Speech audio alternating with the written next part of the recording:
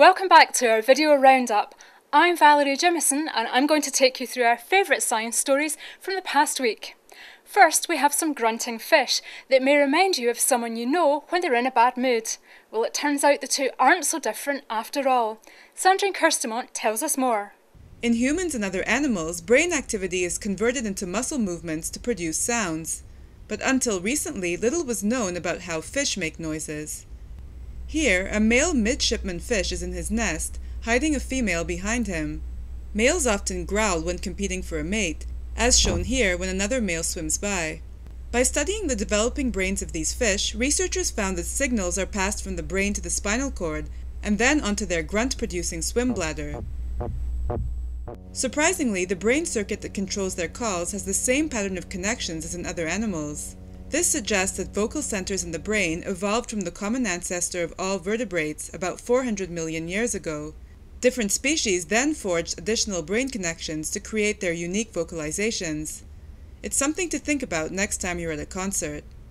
Our next video shows what Earth might look like to an alien astronomer with a telescope far more powerful than our own. This footage was captured in May by the Deep Impact spacecraft as it cruised along 50 million kilometres from the Earth. During the course of one day, it took a photo every 15 minutes to generate this view of the Moon gliding past our planet. Astronomers are hoping it will help them find out more about the planets outside our solar system. For example, a sun glint can be seen in the video, which is caused by light reflecting from the Earth's oceans.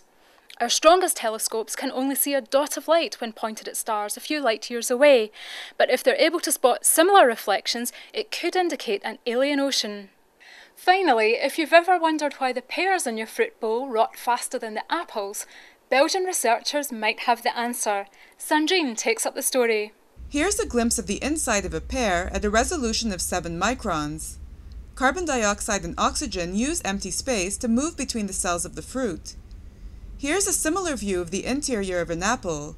The volume of empty space is about 5 times larger than in a pear. This allows for more carbon dioxide and oxygen to move between the cells of an apple. It could explain why pears tend to go brown before apples when stored in identical conditions. That's all for now, but you can check out our website for more science stories. For example, watch a narrated slideshow about turtle migration routes or explore an interactive map that shows the best places in the world to survive cancer. Bye for now, see you next time.